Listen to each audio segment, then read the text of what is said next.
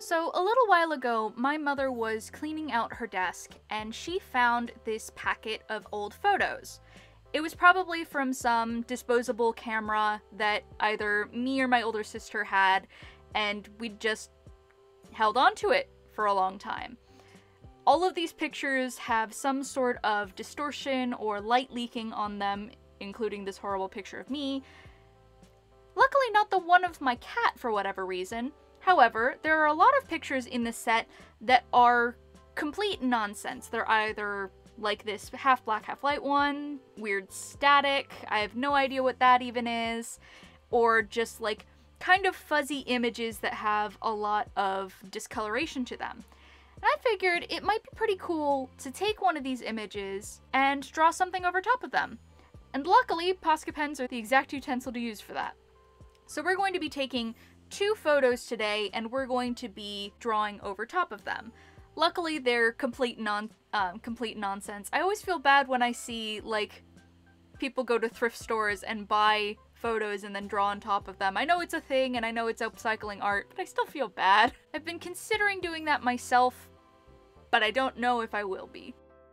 So for the first picture, I decided to take this black and white, weird, fuzzy-edged picture and turn it into kind of a landscape. So we have a girl staring off into the sunset. I don't know if this execution of the sun is necessarily the best way I could have done it. However, I didn't want to mess with the orange edge between the black and the white, so I just kind of left it as is. If you do plan on drawing on top of photos with Posca pens or Molotow markers, do be warned that they smear off incredibly easily, and once you put as much pigment on as one wet layer will allow, it just kind of starts smearing, so you have to set the picture aside and come back to it in a bit.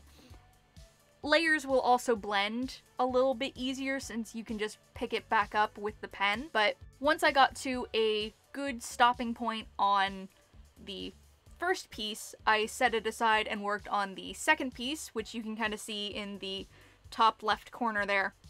But we're just going to keep continuing on with this piece. I'm kind of lucky that I had enough flesh tone and light tone markers to be able to make this girl actually look like a normal human. I don't know what I would have done for skin tone otherwise, and the picking up of the other colors actually kind of helps out for blending for the shadows. You know how in oil paints you can just mix directly on the canvas and it will create smoother gradients. I definitely use that to my advantage for her hair.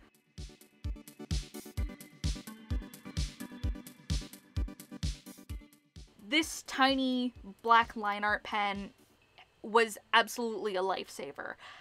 I don't think I would have been able to make this look anywhere near as good if I didn't have a line art pen.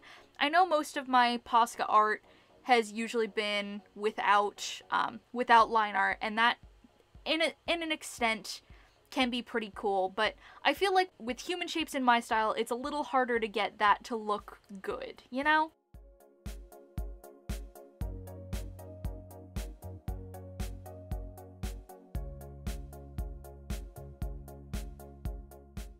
So with the first one done, we're going to be moving over to the second one.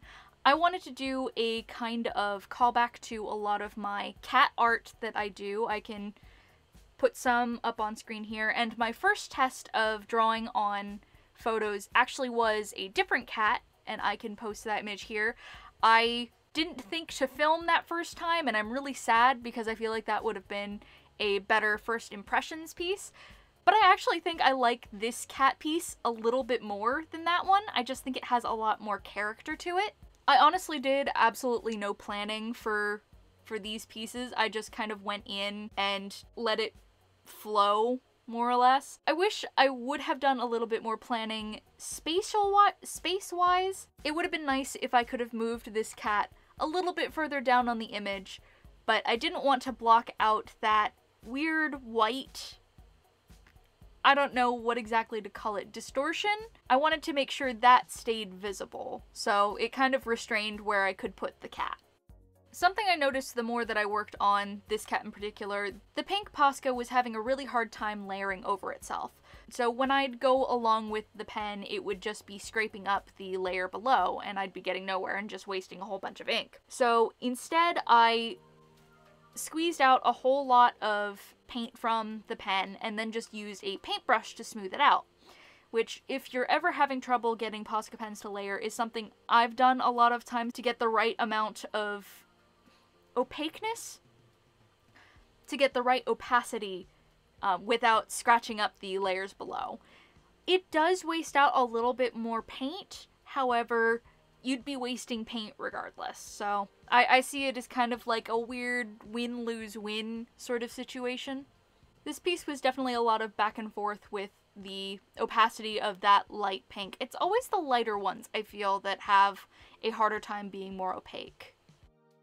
One thing I'm happiest with about this piece in particular is how well the cat coordinates with its background. The other cat that I did, I blacked out the majority of the background and really only left the static in the eyes, and I feel like that wasn't as good of a use of the original photo as this one was. One thing I do wish I had is better sized white Posca pens.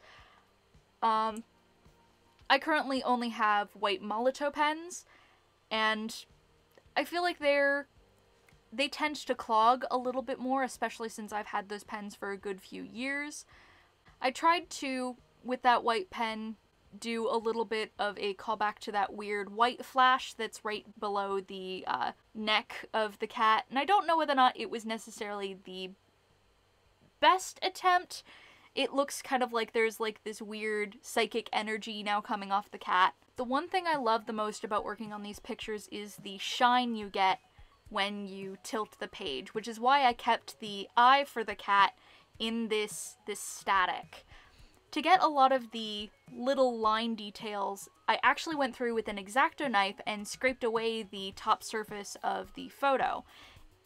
It kind of disrupts the static a little bit more, and at least in my opinion, it draws your eyes up to the head. I don't know whether or not that's necessarily,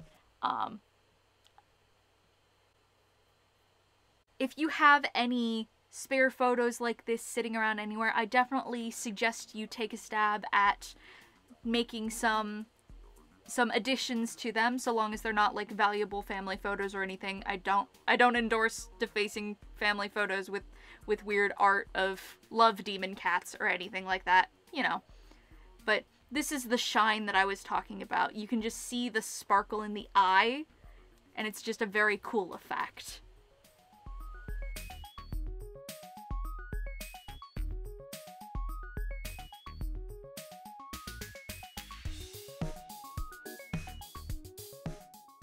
Thanks so much for watching, guys. If you'd feel so inclined, hit that subscribe button and check me out on my other social media handles. Thanks, and I'll see y'all in the next one.